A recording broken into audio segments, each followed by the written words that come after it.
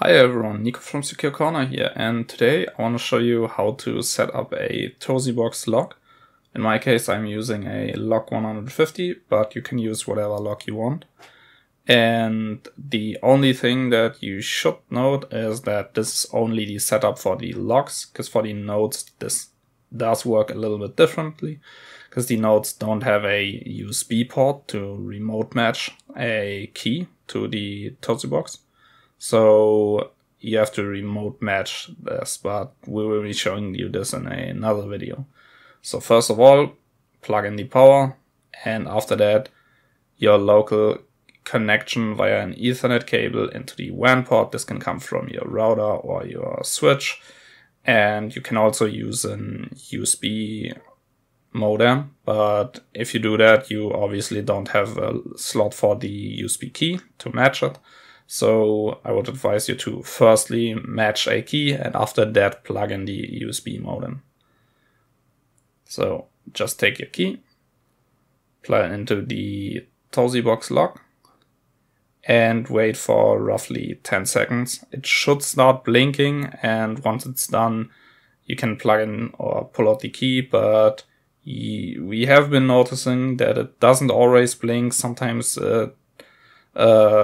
keeps blinking even though the matching process is finished. So just wait like half a minute or a minute to be safe, plug it out and plug it into your USB port on your computer, doesn't matter which one. And after you plugged it in there on your computer, the Tosibox software should automatically start.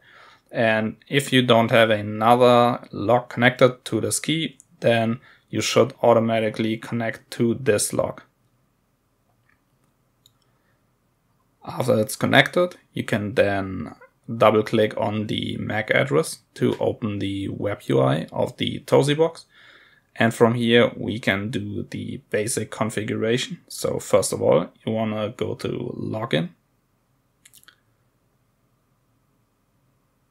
And then type in the password that is located on the backside of the lock. Also, you can type this somewhere else and then copy it, because we will be needing this in a little bit here after it is loaded. There we go. And under old password for admin, you can also paste it in here, or like me, just write it down because I haven't actually copied it. Then type in any new password and make sure that you actually write that down somewhere. Really do remember this password, because it is a little bit difficult to actually reset this, and you can't actually reset this yourself in most cases. So after that, you can see that we have connection, we are logged in to the Tosibox, and usually you would be seeing this screen if this is the first time using this Tosibox. And you would have to accept something here, but in my case this lock has already been used and just been reset, so that's why it doesn't show me that. Now we are currently connected via the WAN port, but maybe you want to be connected via Wi-Fi, which you can do if you click on VLAN, then click on Edit, and then enable the wireless network here. You can change this here, but I would just leave it like it is. And after that, you can change the mode from access point to client mode. So basically, you're connecting your Tosibox to a Wi-Fi network to get connection. You can see the name of my Wi-Fi connection here. So this Fritzbox 7590NF.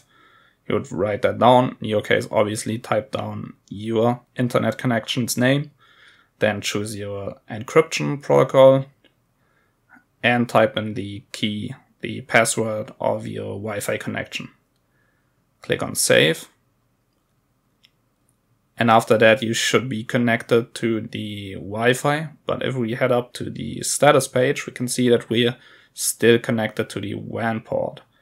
The reason is that we will be using the WAN port as a priority. So if we come up to network and then go to WAN priority, we can change which network it will use or which interface it will use priorities. So in my case, I'm going to do VLAN client first and then WAN port. So if the Tosibox has a Wi-Fi connection, it will use this first, even though it also has a WAN connection. If you head up to status, we can see it still says WAN port, but this does take a little bit. So let's go to network and then VLAN to check if we actually have connection. And okay, our connection was interrupted. Probably gonna change right now. We can see we do have connection here. And there it is. So we're connected with the VLAN client just like we wanted. That's basically how you do the basic setup. So I hope this has helped, and I'll see you in the next video.